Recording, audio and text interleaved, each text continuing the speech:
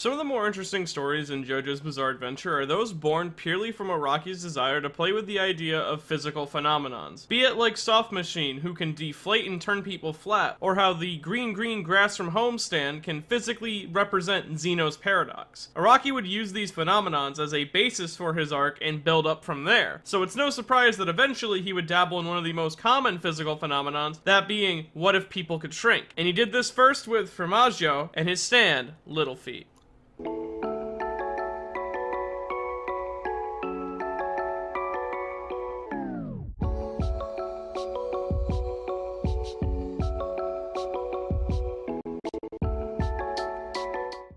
Formaggio is the first member of La Squadra that we ever encounter in Part 5, and with his introduction it's also established how dangerous this group is, as unlike a majority of groups within the series, La Squadra shows how driven and dedicated they are to one another, by Araki making it so they would never surrender. They are kill or be killed enemies, and we haven't seen a group like this since the Pillarmen in JoJo, and Formaggio sets the scale for this quite well in his fight, but before we get too into that, we should actually understand the meaning behind his name. Formaggio is a name that is a direct reference to the Italian word for cheese, which is a huge part of Italian culture. With Italy, over its years and years of development, has created an abundance of cheese, 600 different kinds of cheese to be exact, and in ancient Rome, the practice of making cheese was considered a mature and respectable art form. Though the reason that Formaggio might have been given this cheese-based name might refer to the fact that cheese can sometimes take a long time to produce, with specific cheeses like cheddar, Swiss, and blue cheese taking months to age. And this is reflected in Formaggio's stand, as it has a slow burn-esque ability, and requires him to focus a lot while doing it, though the results, like a well-aged cheese, are well worth the time investment. As Formaggio's stand, Little Feet, is a force to be reckoned with if left unchecked. Little Feet is a humanoid-esque stand with a robotic theme to its design, as most of its body appears to be covered in what looks like metal all bolted together. And one of the most noticeable details about Little Feet is that one of its fingers is a protruding claw-like index finger on its right hand. This claw is razor sharp to the touch and seems to be able to scrape or slice most anything it comes in contact with. Now, Little Feet draws a direct inspiration from the same place that Magician's Red did, and this being Enki Bell's Carnival of the Immortals. Specifically, XB2, an android character who was a rather minor character in the story nonetheless, as they were just a robot being used by the Immortals to act as a political scapegoat for an upcoming election. Though things don't go as planned and they are quickly removed from the story, and you can see how direct this influence was when you look at the faces of both of these characters. And Araki himself even mentioned this inspiration in his JoJo Velar about Little Feet. There also might be a more subtle reference to this in the David Productions team's animation for Part 5, as when they are showing Formaggio's ability in their own original animation for Part 5, we see him use his stand in a sneaky way to pull off a not-so-subtle assassination against a political figure. And the reason I bring this up as a possible reference to XP2 is that he was only part of the story to be a target of a mass political assassination. Now, of course, this is mostly just a coincidence, but I thought it was interesting enough to bring up. Now, stats-wise, Little Feet has a D in destructive power, B in speed, E in range, though we'll talk about that in a second, an A in durability, a D in precision, and a C in developmental potential. Now, ability-wise, Little Feet has one major ability, which appears to be weak on the surface, but thanks to the assassin's mind of Formaggio, he learned to use it in the most effective way. And this ability is shrinking. Now, how shrinking works is that once Little Feet's index claw scratches a target or cuts a target, that target has now been infected with the shrinking ability. This infection over time will begin to gradually shrink the target down, and they seem to shrink at a rate of 0.45 centimeters a second to 27 centimeters a minute, which is roughly a foot a minute. Though these numbers do assume that the several minutes that took Formaggio to shrink Narancia down to 8 centimeters was around 6 minutes, since the only amount of time we officially have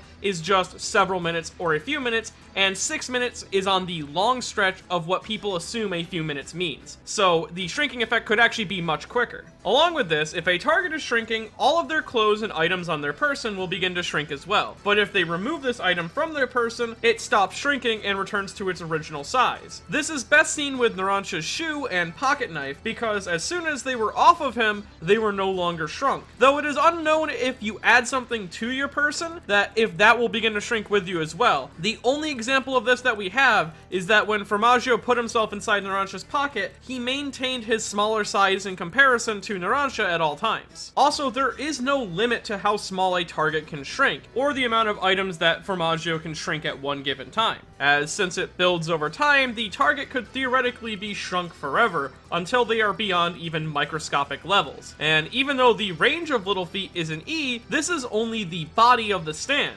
The effect of the ability will continue to take effect on the person until the user's concentration is completely broken off of them. And this is because his ability requires Formaggio to focus his energy on a specific target. Though if he ever wants to undo his shrinking ability, he can return something to its original size without losing any focus. And if he does return it to its original size, it does so instantly. This aspect of his ability can work in Formaggio's benefit, as he can pocket items like a pencil to be used to fling himself away from danger, or pocket large furniture that he can regrow to its regular size after throwing at an enemy, which he does so in the PS2 game. Or it can turn bad for him if he loses focus on a target that he is trying to actively shrink and they are instantly brought back to normal size. Though all the rules of his stand do not apply to Formaggio himself, as Little Feet allows Formaggio to freely change his own size at will, allowing him to also make quick getaways and never really being put in the same danger as someone he might shrink, as soon as something bigger than him shows up, he can always return to his regular human size. Now, Little Feet gets its name directly from the American rock band Little Feat,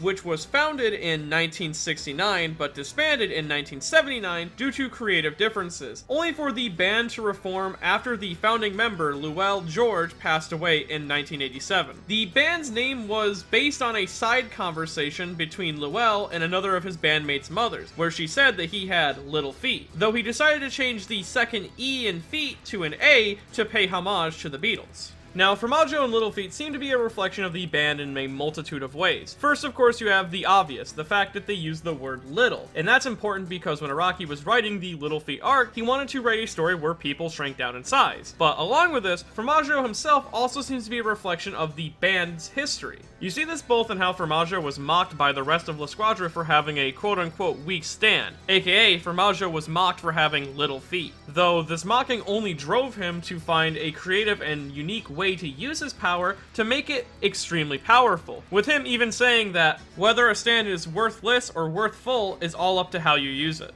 This is a reflection of how Lowell took the comment from one of his bandmates' mother and turned it into his band and brand. Along with this, another interesting fact about Little Feat and Formaggio, since the band Little Feat's name is a direct reference to the Beatles, possibly means that Araki was always planning to make another La Squadra member with a Beatle reference for a stand. Especially since Little Feat's first album, Little Feat, featured a piece of art called Venice and Snow, which is both the ability and setting of the White Album fight, and White Album is a direct Beatles reference. Then of course you have the fact that all of the Squadra's actions in Part 5 are based off the death of two of their own at the hands of the boss, meaning that after the death of someone close to all of the members of La Squadra, they begin to put their full effort towards taking down Passione, which is much like how when Little Feat reformed years later in memory of their lost founding member, who specifically worked on a solo career to try to raise money and reform his broken band so he could restore it to its former glory, as he felt like his fans were owed that much at least, yet he died on tour. Which that aspect is actually slightly mirrored in the fact that Giletto and Sorbet were investigating the boss's identity specifically so La Squadra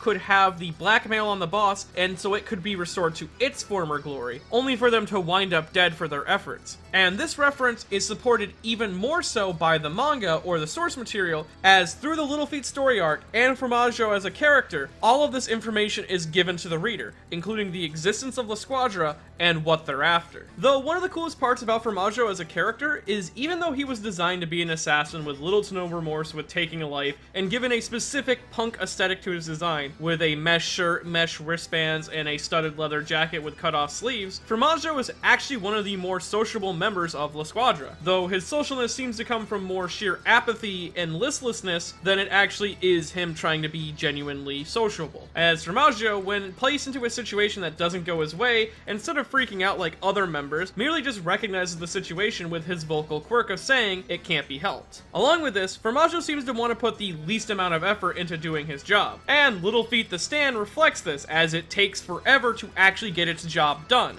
but when it does get it done, it gets it done right. And even though Formaggio has a job as an assassin, due to his lackadaisical nature, it doesn't seem to have numbed him on the same level as the rest of his gang. He has his own personal limits when it comes to assassination, and seems to want to avoid a mess when it comes to killing someone. Along with him saying he'd rather not watch more gruesome deaths, like a person getting eaten alive by a spider, and if someone close to him were murdered, he'd be genuinely upset and shaken by it. But at the end of the day, Formaggio may not be a super in-depth character in comparison to some of the other characters in Part 5, but his role in the story of Part 5 is irreplaceable. Not only does his arc act as a setup for the first group of antagonists in Part 5, but he also shows the change in stakes when it comes to stand battles in JoJo, because no longer can you have a fight end in JoJo without at least one casualty. Though don't get me wrong, I'm not saying that there weren't any casualties in earlier parts, it's just that a majority of the stand battles in parts 3 and 4 ended in a peaceful resolution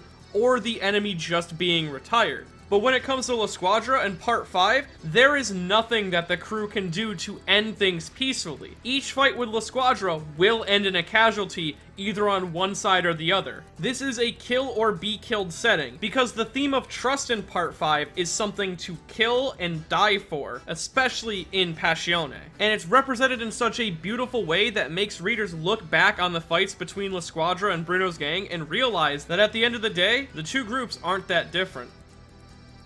And if you enjoyed this video and want to see more videos like it in the future, I have a Patreon at patreon.com/ManyNotTheBadGuy. And if you want to take vengeance for your fallen gang members, well, first I say that you have to go to buyshimonetta.com and purchase yourself a copy of Shimonetta. That way that you know that you're really motivated and dedicated to getting your revenge.